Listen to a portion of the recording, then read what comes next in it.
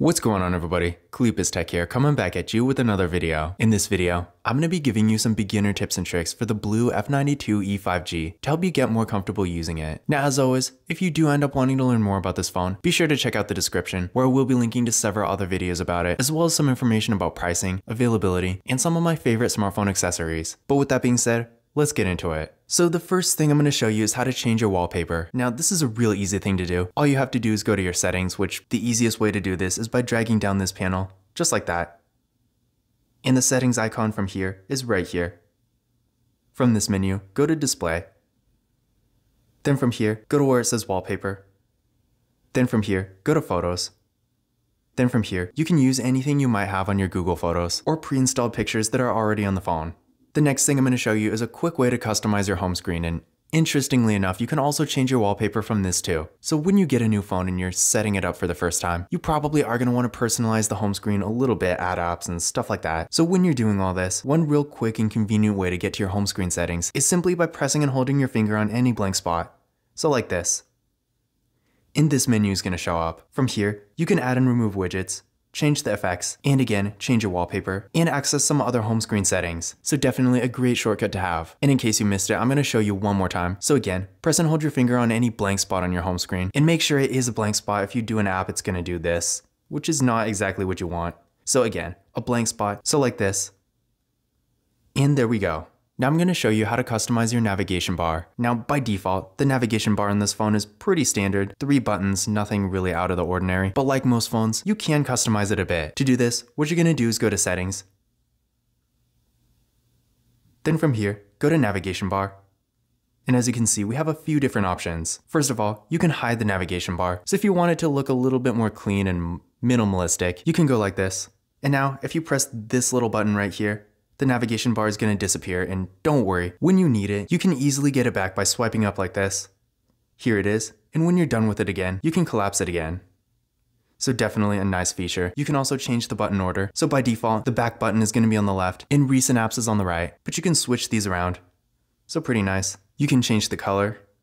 And then finally, you can use what's called gesture navigation. Now, in case you don't know what it is, when you go to gesture navigation, instead of 3 buttons, the navigation bar is just going to be this one line instead. This is going to make things look a little bit more minimalistic, and honestly, since you can hide the navigation bar anyway, I feel like aesthetic-wise, it's not quite as necessary. But aside from just how it looks, I know some people do like the functionality a bit better. Now, in case you've never used it before, gesture navigation is actually really simple. To go to your home screen, swipe up like this. To go to your recent apps, drag your finger partially up. And to go back, swipe from the side.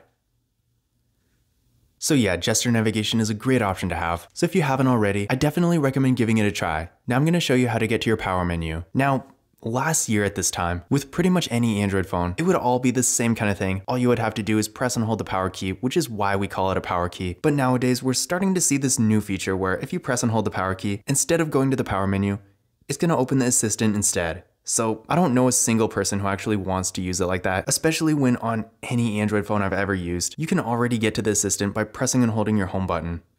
So I don't know why we need another shortcut for it. Doesn't make any sense to me. But just keep in mind, if you do want to get to your power menu, there are several ways to do it. The first way, if you want to use a button, is pressing the power key and the volume up key at the same time. So like this. And there we go, and keep in mind, you don't have to hold the buttons, just press them real quick. So like that. And there we go. So pretty simple, not quite as intuitive as pressing and holding the power key, but I guess it does work. You can also drag down this top bar, just like we do when we go to the settings menu, and the power icon right here is also going to lead to the power menu. And then finally, if you just want it to go back to normal, and you don't want to use this weird press and hold assistant shortcut, then what you can do is go to settings. From here, go to intelligent assistance. Then from here, go all the way to the bottom where it says press and hold power button. And now, as you can see, by default, hold for assistant is on. But if you toggle it off, now if you press and hold the power key, it's going to open the power menu instead. The next thing I'm going to show you is how to use dark mode. Now there are 2 different ways to do this. The normal way is by going to settings. From here, go to display.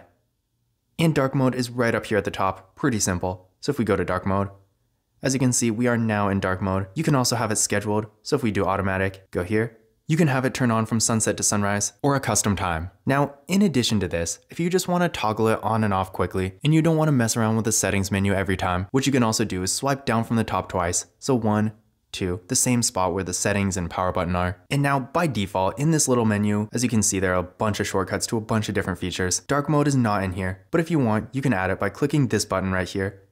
Then from here, scroll down. Below this line, you're gonna see everything you can add. So dark mode is right here. To add it onto your menu, press and hold. Drag it to the other side. Then from here, go back. And as you can see, dark theme is now in the menu. So now no matter what you're doing on your phone, to turn dark mode on or off, all you have to do is swipe down twice. And it is going to be in this menu. Now I'm going to show you how to control which apps can send you notifications. To do this, what you're going to do is go to Settings. From here, go to Notifications. Then from here, go to App Settings. By default, it's going to show you the most recent ones. So if an app sent you a notification like 2 hours ago, it's going to show up right here at the top. But if you want, you can hit this drop down. Go to All Apps. It's going to show you everything. You can also see most frequent and the ones you have turned off. Now if you want to turn one off, all you have to do is toggle it off right here. And that's pretty much it. Keep in mind there are some things like this, for example, they can't be turned off, but I don't think I've ever gotten a notification from that anyway, so most likely you're not going to have to worry about them. In general, in my experience, any apps that are going to flood your phone with notifications, you can turn them off here. Now I'm going to show you how to change your screen timeout time so your phone doesn't fall asleep on you when you're trying to read or something like that. To do this, as always, we're going to go to Settings. From here, go to Display. Then from here, go to Screen Timeout Time. So right here.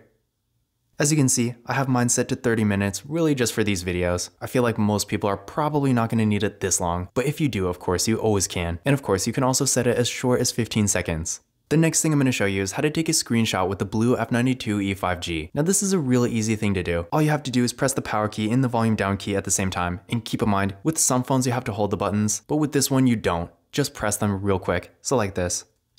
And that's pretty much it. This toolbar is going to show up, or whatever you want to call it. You can edit, share, and essentially that's pretty much the basic way to do it. That being said, when it comes to screenshots, there are a couple other things you can do. So first of all, you can do what's called a super screenshot, which is basically a screenshot with a bunch of different features. So as you can see, you can edit it, whatever you want to do. I think I did that pretty fast, so I'm going to show you one more time. So for the super screenshot, all you have to do is swipe down twice.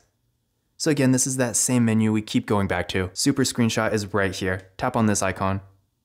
And this is pretty much it. You can move it around. This is basically a normal screenshot. You can kind of cut it up, and you can also take a screen recording from here. In addition to this, there is another shortcut for screenshots, but it's not on by default. To turn it on, what you're going to have to do is go to Settings. From here, go to Intelligent Assistance. So right here. And as you can see, 3-finger screenshot is right here. Toggle it on. With this feature on, to take a screenshot, all you have to do is put 3 fingers on your screen, swipe down like this. And that's pretty much it. And then finally, the last thing I'm going to show you is how to change your screen lock. Now, by default, the screen lock is going to be a pin, which you should have got when you first set up this phone. And I personally have the fingerprint scanner on too. But we do have a few other options. To get to these, go to Settings. From here, go to Security. So right here. Then from here, under Device Security, go to Biometrics and Password. So we have a few different sections here. First one is the fingerprint scanner. So if we go here, enter your current PIN. As you can see, you can add and delete fingerprints. And then if we go back, you can also turn on Face ID. So same thing, enter your PIN. And the setup is pretty simple. And then finally, you can change your screen lock. So if you go here, enter your PIN one more time. And as you can see, you can choose between none, swipe, pattern, PIN, or password. Now keep in mind, none and swipe are pretty much nothing. The only real difference is that with swipe there is sort of a lock screen, I guess, but it's not really secure or anything. Pattern is pretty cool. It's kind of a classic for Androids. PIN is pretty much the standard. And then if you want really high security, you can always use a password instead. But this concludes my beginner's guide to the BLU F92e 5G. Again, if you want to learn more about this phone, definitely check out the description, where I will be linking to several other videos about it, as well as some information about pricing, availability, and some of my favorite smartphone accessories. But that's it for this video. If you enjoyed it and found it useful, be sure to give it a thumbs up and hit that subscribe button. Don't forget to follow Clip's Tech on Twitter and Instagram. And as always, I will see you in the next video.